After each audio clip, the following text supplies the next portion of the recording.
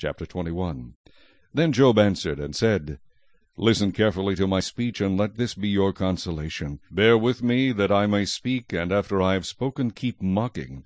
As for me, is my complaint against man? And if it were, why should I not be impatient? Look at me, and be astonished. Put your hand over your mouth. Even when I remember I am terrified, and trembling takes hold of my flesh. Why do the wicked live and become old?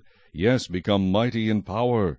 Their descendants are established with them in their sight, and their offspring before their eyes. Their houses are safe from fear, neither is the rod of God upon them. Their bull breeds without failure, their cow calves without miscarriage. They send forth their little ones like a flock, and their children dance. They sing to the tambourine and harp, and rejoice to the sound of the flute. They spend their days in wealth, and in a moment go down to the grave. Yet they say to God, Depart from us, for we do not desire the knowledge of your ways. Who is the Almighty, that we should serve him? And what profit do we have if we pray to him? Indeed, their prosperity is not in their hand. The counsel of the wicked is far from me. How often is the lamp of the wicked put out?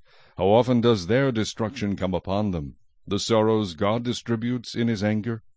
They are like straw before the wind, and like chaff that a storm carries away. They say, God lays up one's iniquity for his children.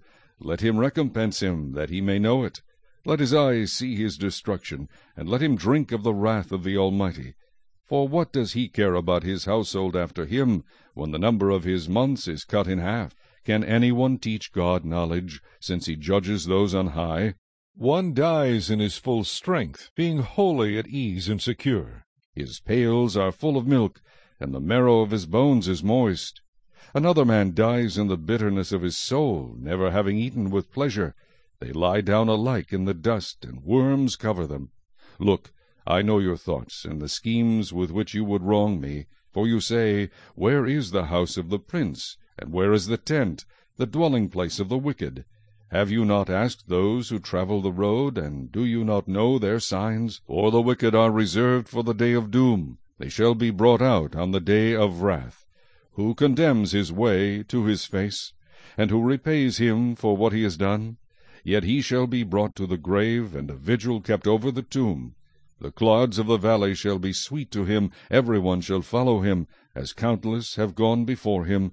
How then can you comfort me with empty words, since falsehood remains in your answers?